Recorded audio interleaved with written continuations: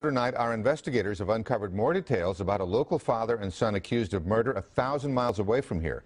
Police say the two killed a couple in North Carolina and then got into a shootout with police last night in West Virginia, wounding both of those police officers. Now, both of the men live just outside of Alvin, and that's where investigative reporter Jace Larson is joining us live. And Jace, I understand that you've learned the father, Edward Campbell, has been on the run from police here before. That's right. It's surprising as we tell people in this community here what's going on. Now, what we can tell you is that his family says they have no idea where he has been since he went on the run. 2 weeks before police say the father and son team got in their New Year's Day shootout with West Virginia police, Edward Campbell was a no-show for a December court appearance in Brazoria County. Prosecutors said he'd beaten his wife at their home in September. Edward Campbell's attorney said his client has not been allowed back since. There are orders in place to keep him out of the home. Court documents say Campbell punched his wife and then said he'd kill her. At one point, investigators say he called the kids into the room to hug their mother one by one, claiming that was the last time she would ever see her kids.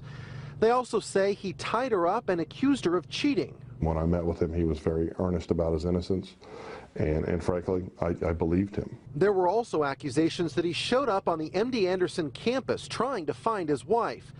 Neighbors say Edward Campbell had a reputation. He come up to the fence and looked at me, said, "I'll kill you," and shook the fence like a crazy man, which he is. Now police say he and his son killed an elderly couple in North Carolina and then torched their house. When West Virginia police pulled Eric Campbell over, his father drove up in another car and started shooting. Edward Campbell's attorney says family members are left struggling to understand why Eric was even there in the first place. They just could not imagine Eric being involved in any sort of criminality. He's never been in trouble before.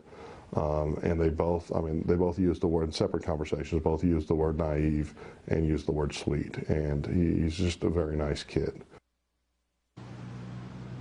Tonight, we have also learned that Edward Campbell used to be a nurse, but then his license was revoked. While working at an area hospital, the state says that he took pain medication without a doctor's prescription. We're live in Alvin. Jace Larson, KPRC Local 2.